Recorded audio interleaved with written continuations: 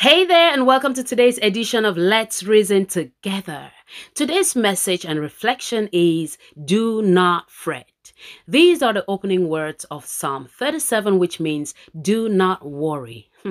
It is actually hard to tell someone not to worry, especially when you can evidence your worry and or anxiety. You have proof about why you should worry. For example, you worry when you see evil prevail, when people successfully carry out their wicked schemes, when people succeed in their deceitful ways. Actually, the psalm puts it this way, that the wicked lie in wait for the righteous, intent on putting them to death. There are different forms of putting you to death. People hating you, or jealous of your faith in Christ, so much so that they plot an attack on your life. And then you worry when you get to know that behind the smiles that people give you is an imagined success of the fall you will have after they have successfully stabbed you at the back. So there are these things, but all these things do not go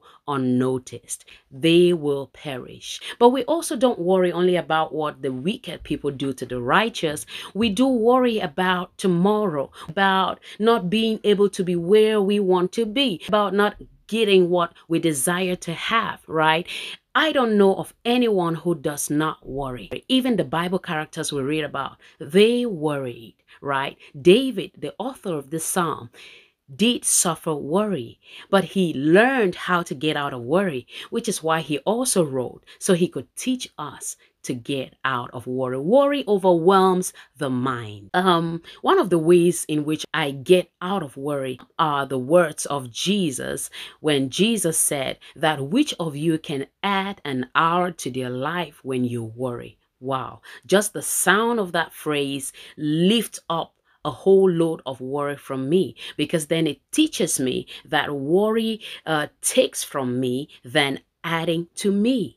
We have to learn to take on the yoke of Christ. Jesus says to receive his yoke, which is light, finding rest in his leading. And so this particular psalm, Psalm 37 verse 5, says to commit our ways to God and trust in him. For if we do that, then he will act. Now, I want us to zero on two particular points.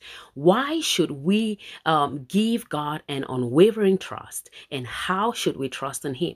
The first reason why we should trust in God is because God is the creator of the universe.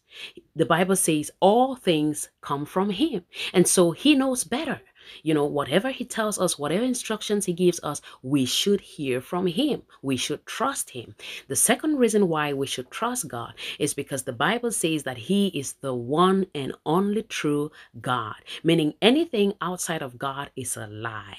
God is the essence of truth, right? His word is truth. He is truth. Only way we can access this truth is through his son, Jesus Christ, whom he sent to pay the price for our sin and restore the relationship that we shared with God before sin came in. And so Jesus is the way, the truth, and the life. Jesus Christ, who is the exact image of God, is an embodiment of that truth and is life itself. And so if we want to access the truth that God is, we need to believe in Jesus Christ and accept Jesus Christ. Another reason why we should trust him is the Bible says he does not lie.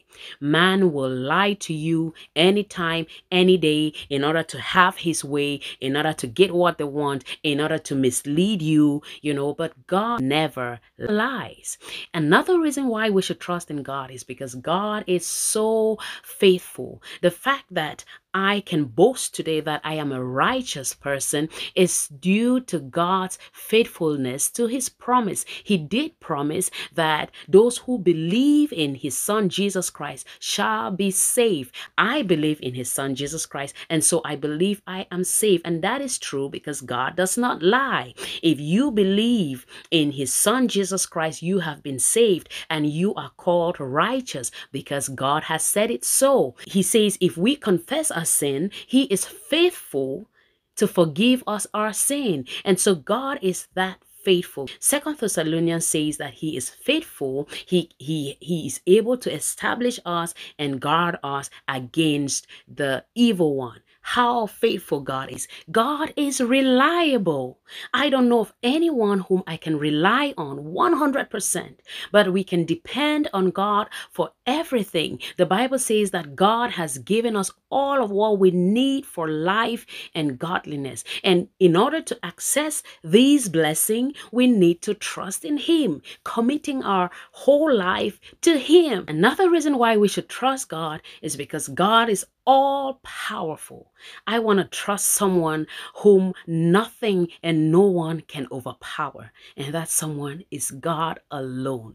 God is all loving. Unconditional love is what God gives to us, right? We want to love someone who does not have mood swings, right? Love us today and give us faces tomorrow. No, God is steadfast in His love toward mankind. And so we want to trust such a God. Another reason is God never changes. Jesus is the same yesterday, today, and forever. We sing a song, Unchangeable God. His nature, His essence, His attributes, He never changes. So we want to trust a God who is unshakable, who is unchangeable. So these are the reasons why we need to fully trust in God. Now, how do we trust in this God? Psalm 37 verse 4 tells us to delight in Him. To delight in someone is to take interest in that person. Make that person our companion, right? Investing in a relationship with God is going to be very beneficial for you and I. You see, there is beauty in reciprocity, unrestricted reciprocity. We need to get serious in building a relationship with God. And so it requires, intentionally spending time, quiet time with God, reading your Bible, because God's word is God. You need to read your Bible to get accustomed to God's voice and His leading. Verse 5 tells us to commit our ways to God, trust in Him, and He will act. To commit our ways to God is to commit everything about our lives to Him, meaning that we have to be God conscious in every little thing that we do. The Bible says, do everything as unto the Lord, right? Whatever we do, make sure that you bring God into the matter. We don't leave God apart. And then when we find ourselves in trouble, that's when we go to Him. No, trust in Him, which means, in other words, to focus on Him, have our eyes fixed on Him, set our minds on Him, right? In everything that we do. And when we do these things, He will now act. Why? Because we are one-minded with Him. Remember, let this mind of Christ be in you always. When we have the mind of Christ, we are one.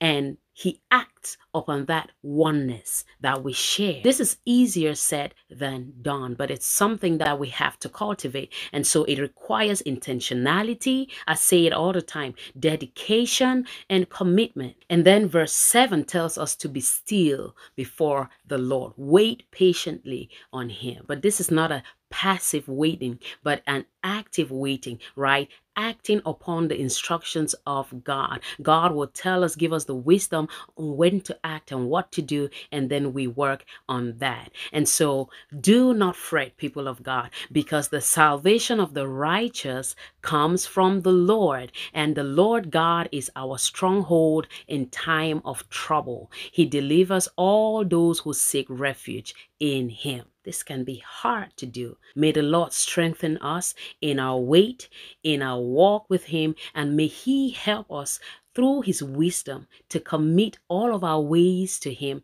and to trust in Him unwaveringly. God bless you all.